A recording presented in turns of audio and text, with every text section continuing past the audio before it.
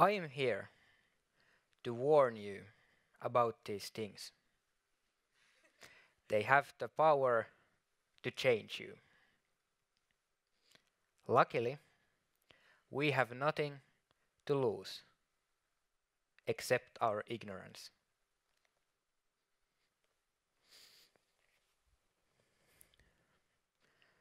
So I often hear my schoolmates, including me, complaining about other people being smarter than us.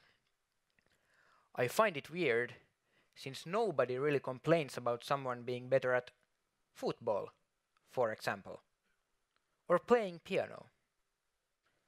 So why don't we whine about our friends being better pianists? It's because we know that they have worked for hours and hours to improve. And this is what I want every one of you to understand. Being smart is no different from being a good golfer or a good footballer. It's a skill we can improve. It's a skill we all can improve. And the easiest way to improve it is by reading. Because our minds function like muscles in a way that they need consistent training to grow. And reading a good book does to the mind what exercise does to the body. For example, Harry Potter is a quick walk around the park in a freezing autumn evening. Shakespeare is a good 90-minute gym session. Thinking will hurt next day. War and Peace is a marathon where 30 kilometers in you begin to question your sanity. So I guess I should mention some actual facts about reading and the benefits of reading. Well, firstly, it increases empathy. People who read live several lives.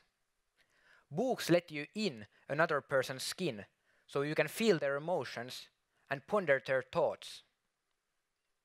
Books also teach us values about social behavior, such as the importance of understanding those who are different from ourselves. Secondly, reading increases verbal skills. Obviously, those who read tend to have more varied range of words to express how they feel and to get their point across.